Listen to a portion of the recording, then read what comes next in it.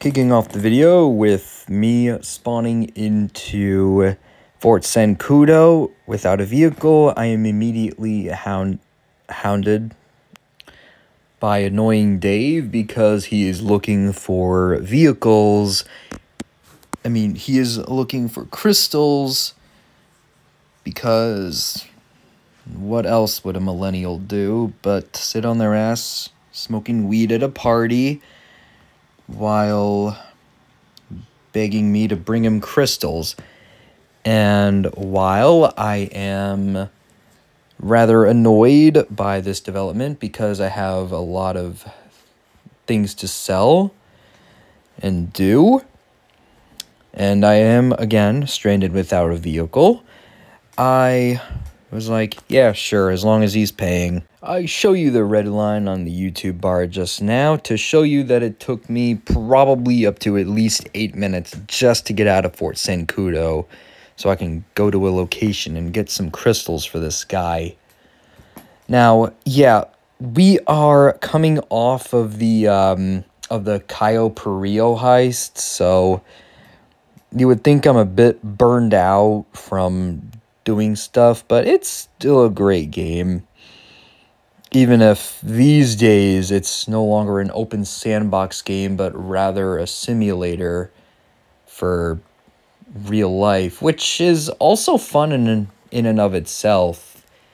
There is a real life mod for this game, but these days you don't really need mods as long as you think of stocking up for supplies on warehouse so they could be turned into goods which you could then sell as a day job.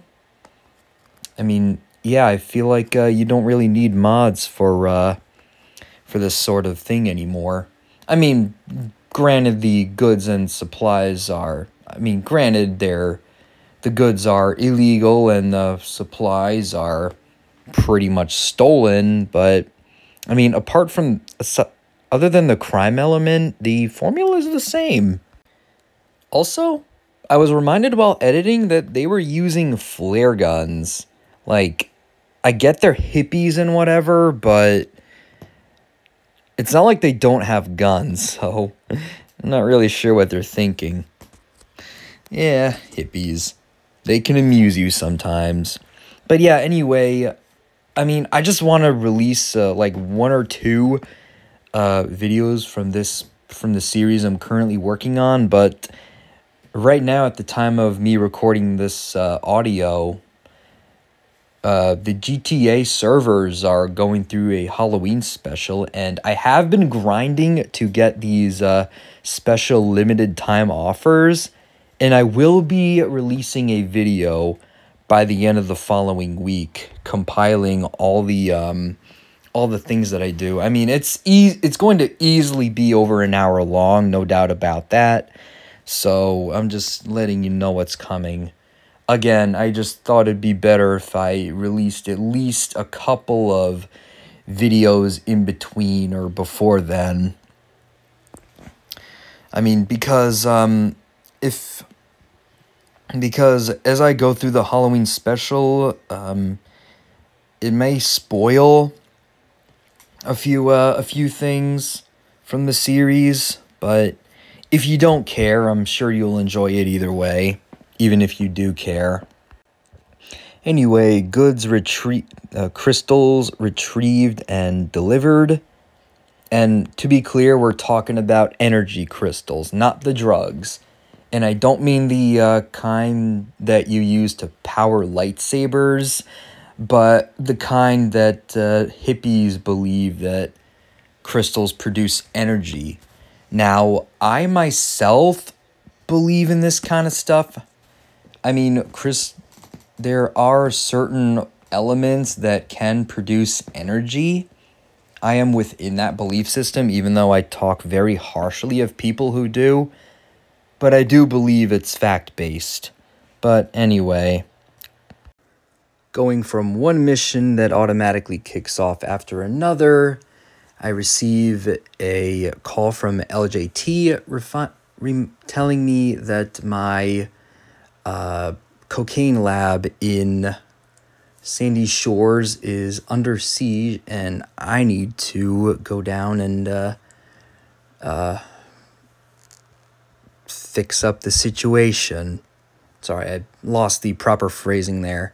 By the way, if some of the clips look a little distorted, that's because I do not label these, and yeah, it might seem like a lot has happened in between clips, and maybe it has, I don't know, but yeah, the next clip, one clip you might see me at a higher rank than the next, and which would signify that I actually lost.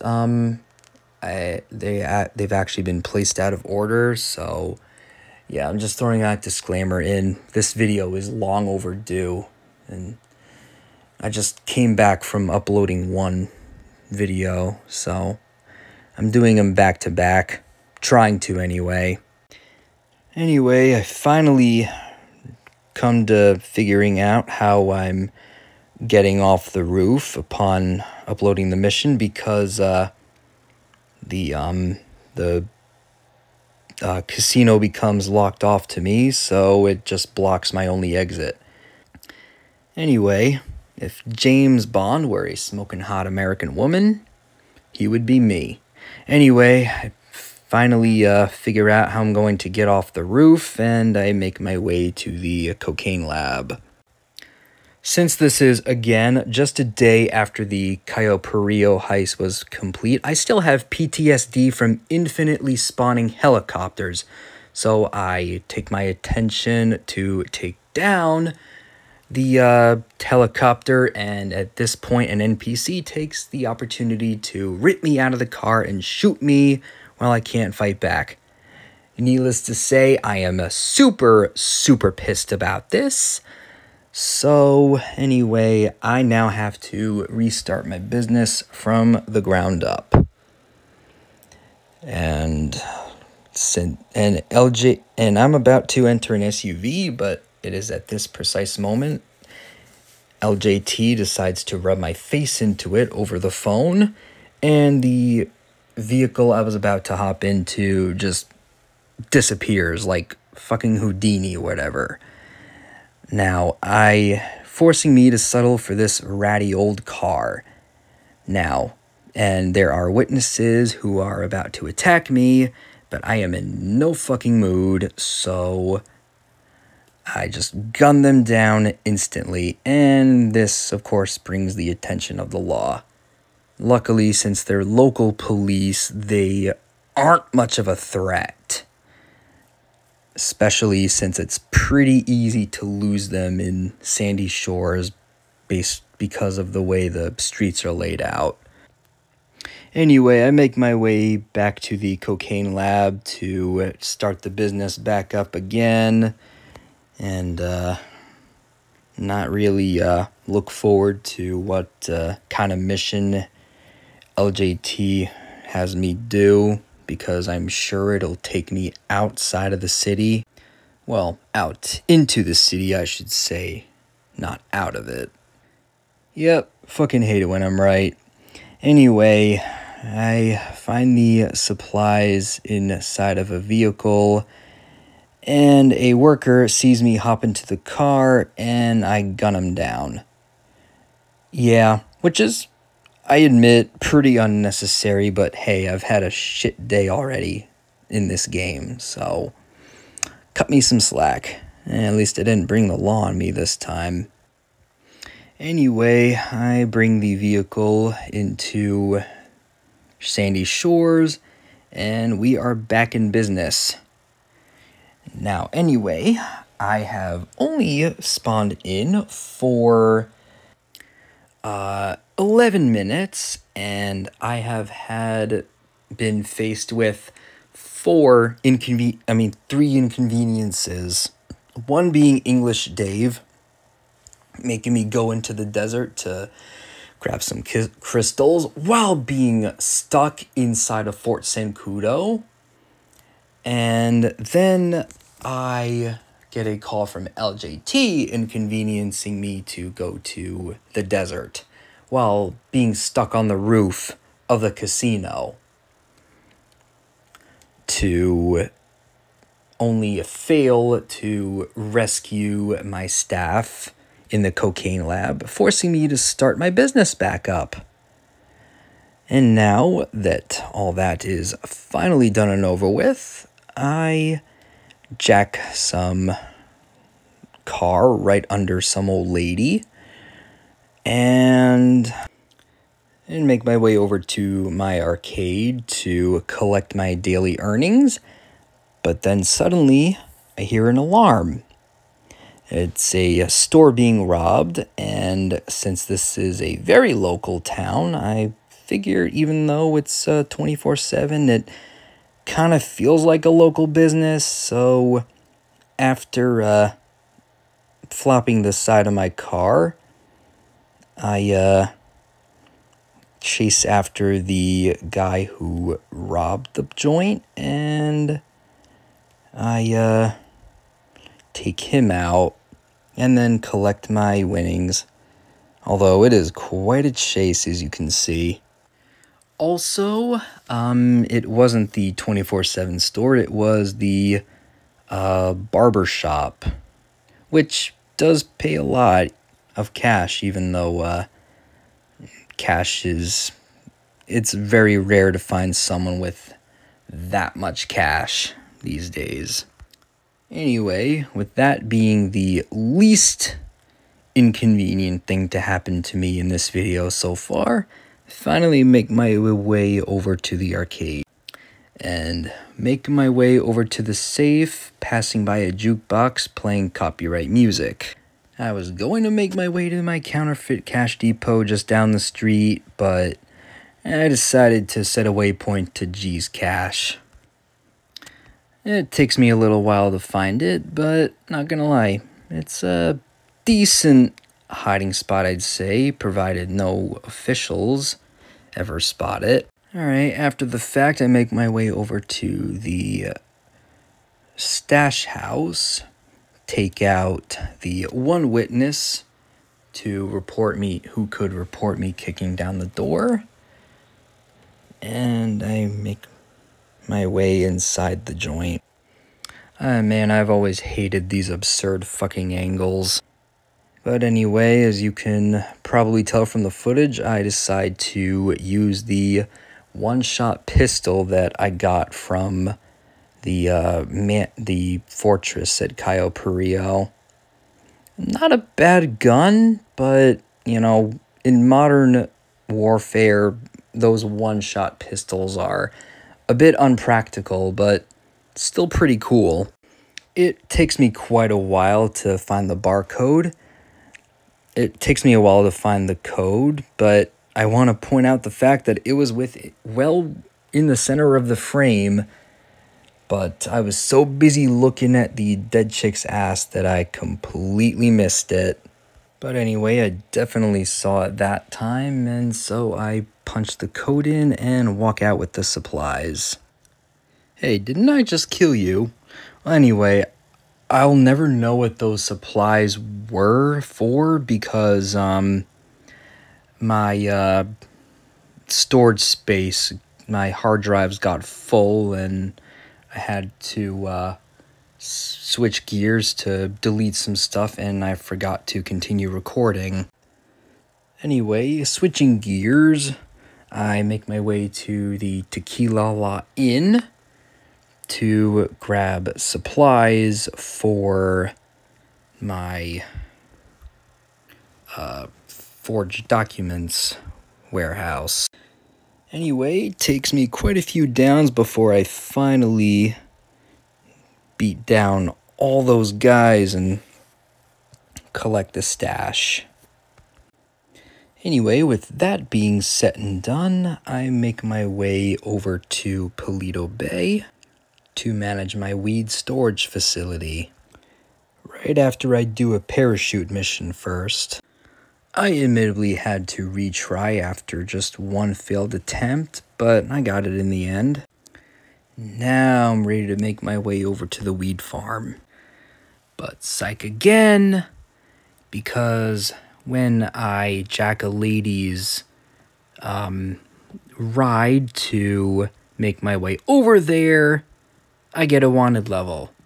Because as misfortune would have it, it's a car that Simeon happened to be interested in.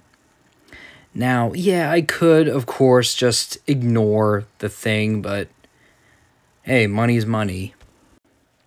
I take it to Hal's custom shop to get it chromed up, or I should say, chrome the fuck up, as a cyberpunk quote.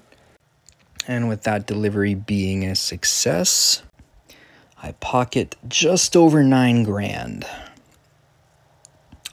Well, as much of an inconvenience as that was, and I guess money's money, definitely would have preferred a little more compensation, not gonna lie.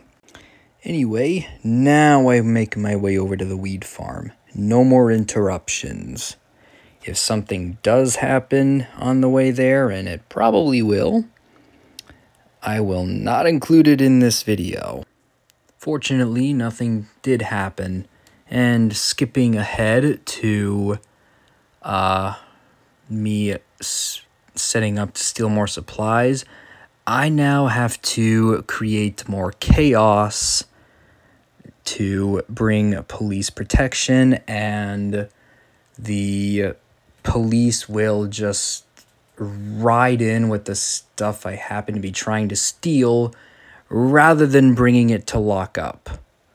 How the heck does that make sense? I don't know, but it's what the game says will happen, so here goes nothing. Anyway, I finally collect the bagger with the stuff I'm looking for, and from there it's just a quick drive over. I gotta say, I am glad the RNG gods decided to throw me a bone and not force me to drive all the way to the police station in Los Santos. I mean, I realize it's randomly generated and therefore it doesn't matter where my warehouse is located, but you would think that the police that grabbed the shit would be from the area. Anyway, upon delivering the supplies, I must now sell what is already in stock, and the problem is the stock that I got was allowed to accumulate, and therefore I had to perform miracles and deliver all 10 packages by myself. And if I had to make one delivery in a vehicle and then go into the next car and make another delivery, switch back and forth, if it was that type of mission, I for sure would have failed. But to my surprise, I delivered every single one of them with only a minute to spare. I think I deserve a pat on the back for that, and a like and a subscription to you guys below, from you guys below, would be appreciated also. Anywho, switching gears, I decided since I'm in the area, I might as well head to my bunker and deliver weapons parts to ammunition. So, apart from a few assholes trying to shoot at me and stop me from delivering the shit, luckily, which they didn't provide, I mean, they didn't cause too much trouble because luckily the giant crate in the back of the truck provides plenty of cover, so as long as I stepped on it, it wouldn't be an issue. Anyway, I make my way over to the nightclub to collect my stuff from the safe, and I decide to take a load off for a moment. Anyway, after doing all that inside my nightclub, I decided it was time to have a look through the clothing store and browse through their collection. Even though I did buy a few things, I did a little more to my current appearance than take off my jacket. So I get back inside my Bumblebee looking car and make my way over to the auto shop because I received a text from Senetia or whatever her name, however you say her name, that a customer dropped off a vehicle into the shop. Now,